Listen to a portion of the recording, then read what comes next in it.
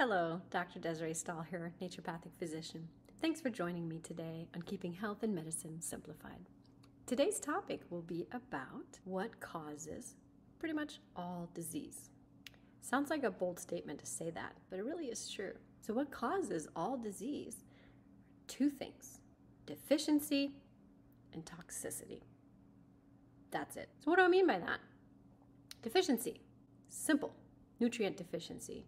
If you're eating processed foods and you don't get the proper nutrients, your cells can't do their job right, and that's going to affect your overall health. There's other deficiencies as well, like not enough sleep, not enough exercise, being too busy and not getting enough rest.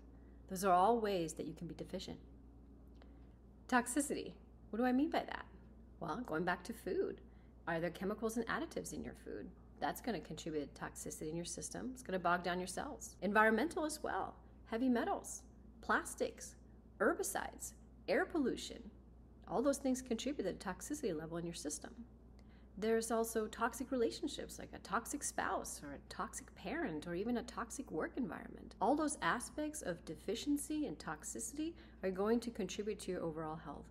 Whatever disease you end up getting is really just genetically the weakest link. So one person who has the same exposure as you might get asthma, another rheumatoid arthritis. It just really depends on which organ genetically is prone to break down when those aspects of deficiency and toxicity are in your life. And the longer you've been deficient and toxic, the more sick you will be. My favorite teacher when I was in school used to say, all diseases are curable, just not every patient.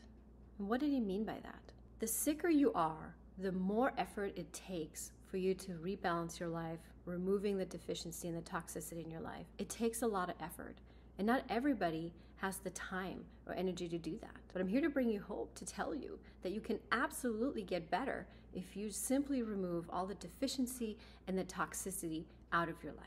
It really is as simple as that. I hope that was helpful. Thanks for joining me today on Keeping Health and Medicine Simplified.